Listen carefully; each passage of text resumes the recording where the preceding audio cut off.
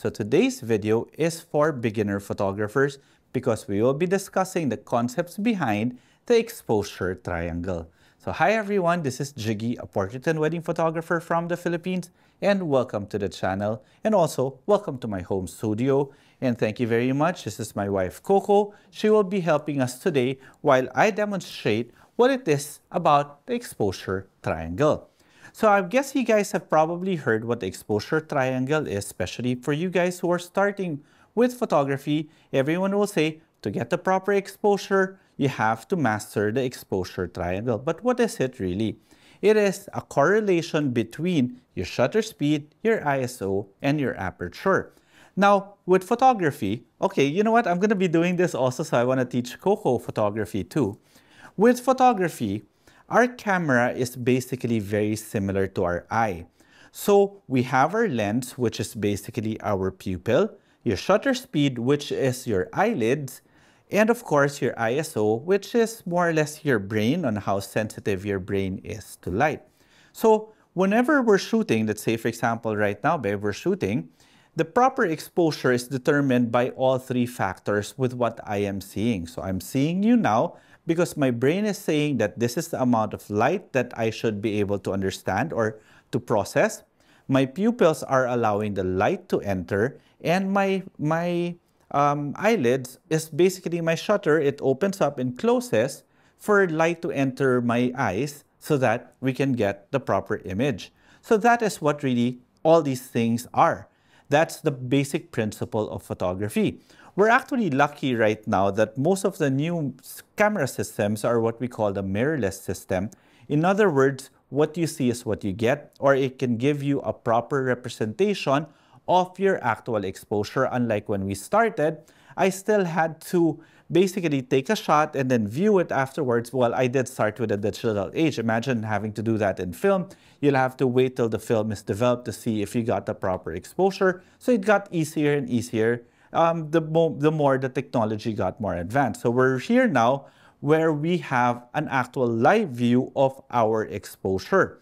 So that is actually what you are seeing now. So this little screen that you've been seeing is what my camera is actually seeing because I am recording it here with an external recorder.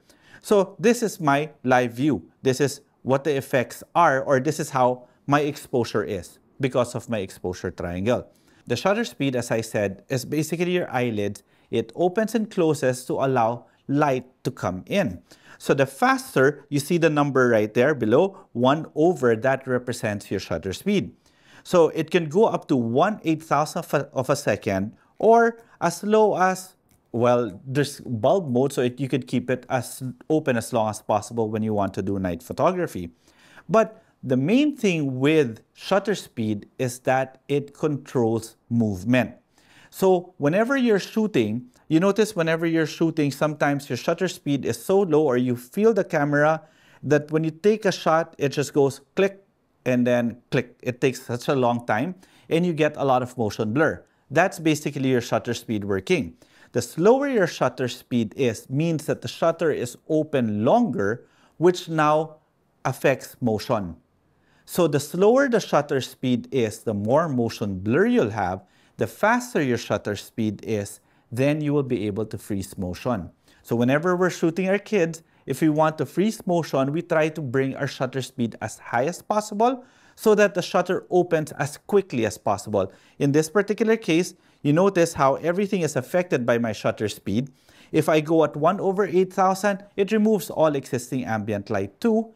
And if I bring it lower, it allows more light to enter. That's a thing. Whenever you're thinking about shutter speed, it's supposed to control motion. But with shutter speed also, the more you have, the longer it is, the more your sensor is exposed to light. So that's where the balance comes in, because that's the exposure triangle. No one aspect can work without the help of others. So let's say, for example, in this particular case, I want to keep my exposure at, or my shutter speed at 1 over 800. Because at 1 over 800, or let's say, for example, I want to shoot at 1 over 600 or 1 over 500. I'll shoot at 1 over 500 because let's say I'd want to shoot you later while you're dancing. So you want to freeze a bit of motion. So 1 over 500 is okay. It's safe, but it's not really perfect for quick movements like sports. But so far, 1 over 500 is good. But at 1 over 500, you see that everything's dark. So if I take a shot right now, everything's dark. So that's where aperture comes in now. Aperture is your eyelids or your pupils. So you notice when at night, your pupils, if you look at it if you really look at it, it opens up. And then in the morning, it closes. So that's basically what your aperture does. The lower the number, the bigger the opening, the more light enters your lens, then it hits the sensor. So the higher the number, the smaller the opening. So what happens there? Aside from it letting light enter more or less, it also affects the depth or the depth of field of your camera. The lower the number, the more you will have background blur.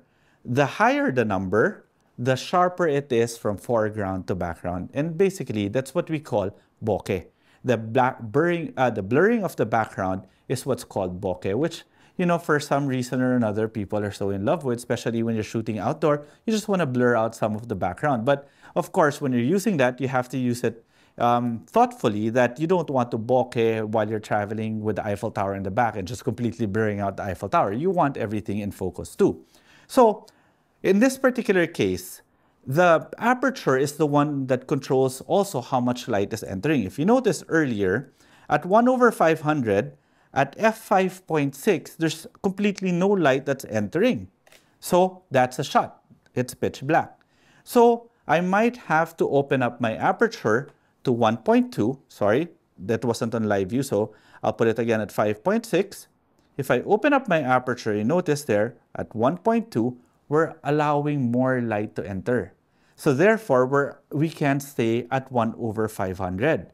But let's say, for example, you didn't want to stay at 1 over 500, that you don't need to freeze motion, then 1 over 500 of your shutter speed is actually too fast. So you could usually get away with a focal length 1 over your focal length. So your focal length right now, meaning to hand hold a shot without getting any camera shake, is 1 over your focal length. But that's different from motion blur when people are moving. So normally when people are walking, you want it at 1 over 200 to 250 and above. But if you're shooting a static object and you just don't want any motion blur, it's 1 over the focal length. So in this case, 1 over 50. So we could do it at 1 over 50 if we want to. Notice now that we are overexposed. So if I take a shot right now, it's overexposed. I could either stop down my aperture there to get the proper exposure at f2. That's your proper exposure. So you see now the relationship between shutter speed and aperture. I'm still making sense, right? Yeah, of course. So so your aperture and your shutter speed works well together. But what if, let's say, for example, again, I wanted to shoot you while you're moving, so I have to bring up my shutter speed at 1 over 500, but I still want a little bit of background blur, so I'll shoot you at 1.2. So I'm trying to let as much light enter my sensor already. However, since my shutter speed is so fast, it cuts the light that's entering. That's where ISO comes in now. ISO is the sensitivity of your sensor to light. The higher the number, the more sensitive it is. So with ISO, if I shift my ISO, look what will happen. The higher the number, the more light is entering. So now I can shoot at 1 over 500 f1.2 at ISO 800. However, ISO has a downside. If you notice, whenever we're out at night and we use the small cameras, if you're shooting late at night, it's sort of grainy because then the ISO is at its maximum, and that's the downside of high ISO. You'll get a lot of grain. But that's also because your camera is one of those small cameras. But if you use cameras like this one that have a big sensor, who have what they call very good high ISO performance, even if I'm shooting at high ISO, the grain is controlled. So that's where, again, technology comes in. So that's how all three things work. Your ISO is basically the sensitivity of your sensor to light, which is our brain. So whenever we're outside, our brain knows it's dark or or if it's bright. So it will tell our brain to adjust to the images that we're getting to bring up the ISO higher or lower for night or day. Now, the aperture is the amount of light that your lens allows that the lens allows through to hit your sensor. So that's basically like the pupils of your eye. So the bigger the opening means the smaller the number. The smaller the number, the more background blur you have. So the bigger the number, the smaller the opening, the less light, but the sharper the images is from foreground to background. Now your shutter speed is like your eyelids. The faster your shutter speed moves, the less light enters to hit your sensor. The slower your shutter speed, the more light enters your sensor. But the slower your shutter speed, you're prone to motion blur or camera shake. And at the same time, the faster your shutter speed, you can freeze motion. So that is the exposure triangle. And I hope this wasn't very complicated, especially for newbie photographers. But the best way to learn is really experiment. But when you experiment, it's also important that you understand the variables that you are experimenting with. Now, if you have some questions with regards to this subject, feel free to leave them in the comment section below. And I do hope you enjoyed this video. And if you did, subscribe to the video, subscribe to the channel, like this video, and click that notification bell. Now, if you want to go more advanced, check out some of the videos in my channel where I tackle a lot of studio work and flash photography, or even just photography in general, to be honest. So I hope, once again, I hope you enjoyed this video. Until the next video.